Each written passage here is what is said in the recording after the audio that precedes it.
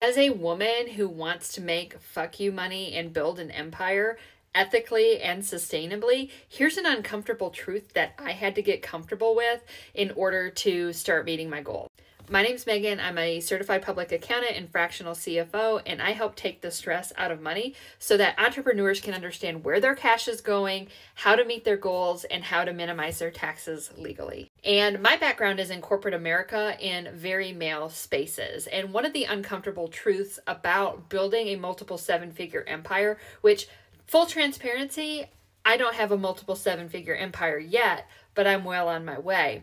And one of the things that I had to start to accept that is very hard sometimes to accept as a woman is that you're going to have to build a network. And so here are three professionals that every entrepreneur needs to have on their side. And if you're a woman who's wanting to build an empire and wanting to make change in a way that benefits women, you need to either find other women in these professional spaces, or the men that you find in these spaces need to be very, very supportive of women's rights and things of that nature.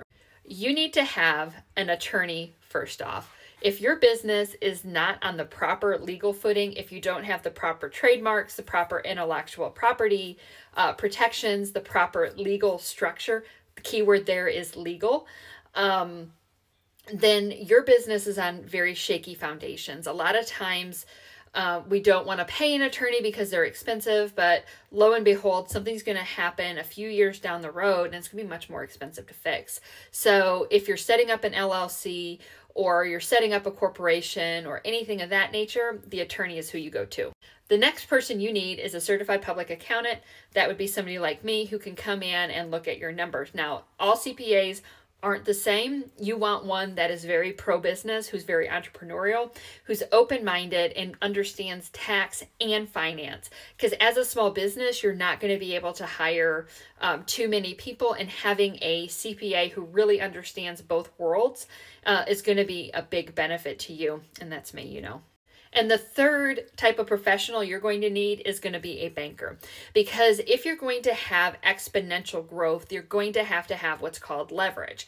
And leverage is using other people's money. Now, yes, you can build a business using cash all on your own, especially if you're in a high profit margin service-based business. But for a lot of times, whether that's investing in real estate, buying a location, working with your working capital, you're going to need lending. And so a good banker is going to be somebody that you want to have on your side. So I'm curious, if you're a female entrepreneur, do you have any referrals for these types of professionals? Drop them in the comment section. And if you're ready to have an understanding of your cash and understand how taxes work, I'm going to invite you to my Cash and Tax Clarity Masterclass. It's completely free, going to be completely actionable. You can head to the top of my page and get on the wait list for that, and you'll be the first to know when information's dropped. And yes, it will be recorded, so if you miss it in person, you'll still get to benefit from it, so get on that wait list.